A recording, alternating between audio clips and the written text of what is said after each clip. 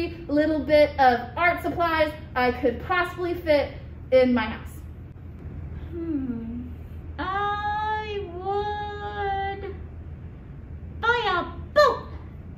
Oh, wow. $1 million?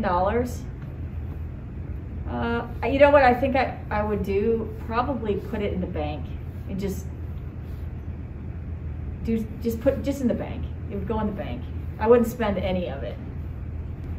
I would expand my hat collection.